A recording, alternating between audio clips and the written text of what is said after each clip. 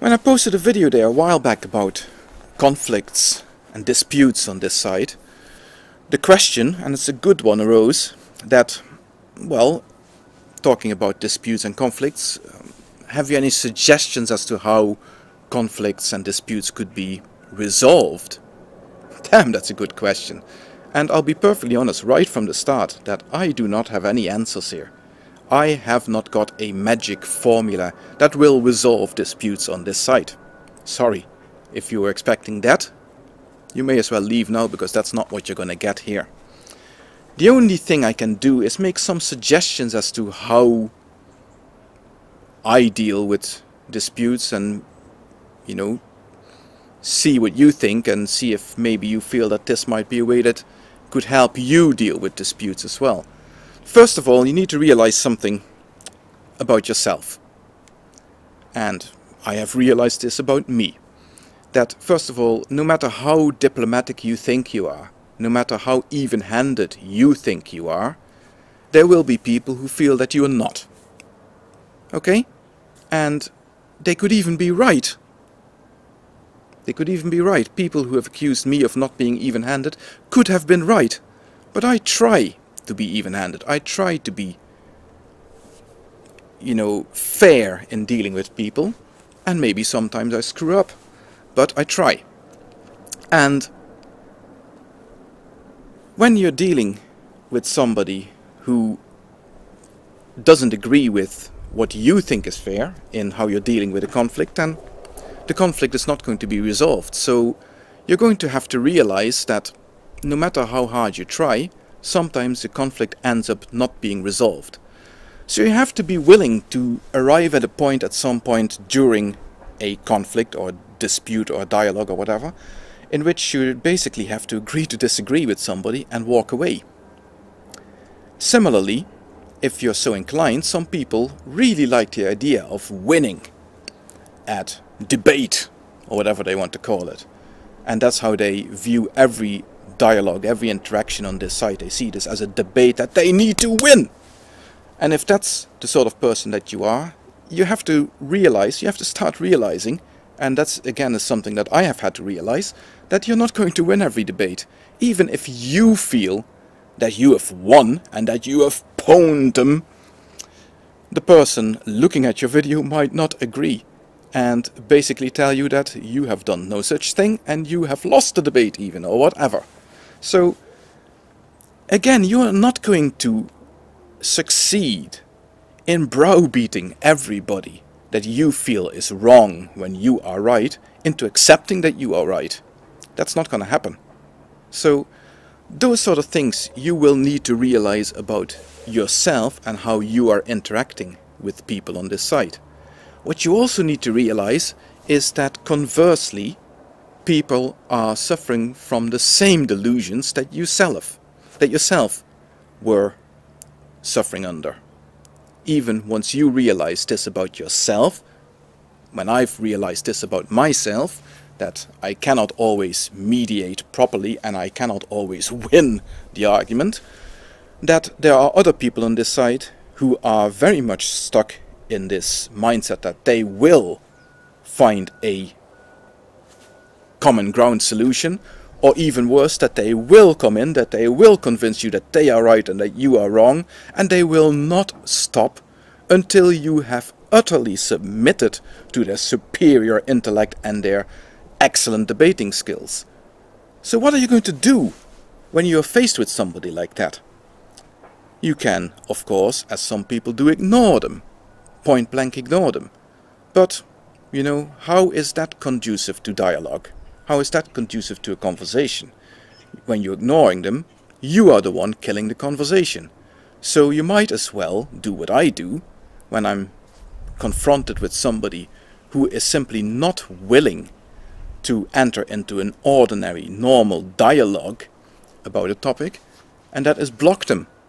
Because the end effect is the same. The conversation is over and you can move on. Now, some people have bought into this myth that blocking has something to do with freedom of speech, and that's nonsense. Freedom of speech, insofar that that even applies to a site like this, with its terms of service and its community guidelines. It applies to what you should or shouldn't be able to do on your own channel. It doesn't mean that everybody else is obliged to listen to you, nor does it mean that anybody else is obliged to give you a platform through their channel. If you've got something really important to say, make a video. Don't annoy other people around it. And if you start annoying other people about your little bugbears and hobby horses, then expect to get blocked by people who've had enough of you and your incessant ranting. That's what's gonna happen. This has nothing to do with freedom of speech. And in actual fact, those people who feel that they cannot block, those people who feel that they have to pledge that they will never curtail somebody's freedom of speech by blocking them, are just opening themselves up for abuse. When that happens, then I can see people like, for example, this person that I came across once called Mowgli52, who decided that it would be a great idea to come into my comment section and start posting chapters after chapter after chapter of creationist book material or something. He copied and pasted it from a website. It was literally pages worth of stuff. I see no reason why I should allow that sort of pollution to dilute the proper conversations that are going on my videos, on my comment sections, and so on. So I feel absolutely no qualm against blocking people. Blocking is a tool that YouTube have given you, a tool that will allow you to control your channel and control what goes on your channel. And as a tool goes, as any tool goes, it can be abused and it can be used properly. And again, I'm afraid that you will find that nobody is ever going to completely agree with you, even if they agree that blocking is a tool that can be used under certain circumstances. They will not always agree that you have used that tool appropriately. They will disagree. They will feel that you should have blocked somebody or that you should not have blocked somebody else. That is life. That is the way the cookie crumbles. And to then proceed and try your damnedest to get it through somebody's skull that you did the right thing under the circumstances is a waste of your time and of theirs, to be honest. Like I said, you have to realize that there are limitations of what you can achieve on a site like this. There are limitations to how well you can mediate, and there are limitations to whether you can or cannot convince everybody else that you are right and they are wrong. I've had to realize this about what I'm doing here, and so do you. You have to realize this too. And conflict resolution isn't always about everybody going away happy of reaching a compromise or anything like that. Sometimes you just have to agree to disagree.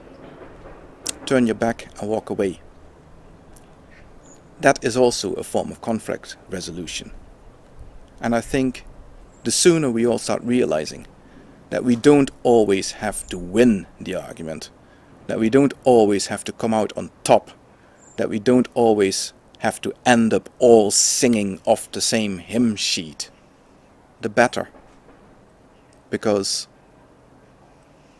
otherwise we'll just get into a culture in which we start browbeating each other, we start bullying each other, and we start trying to convince each other about the one and only correct way of dealing with something. I'm certainly not going to be part of that.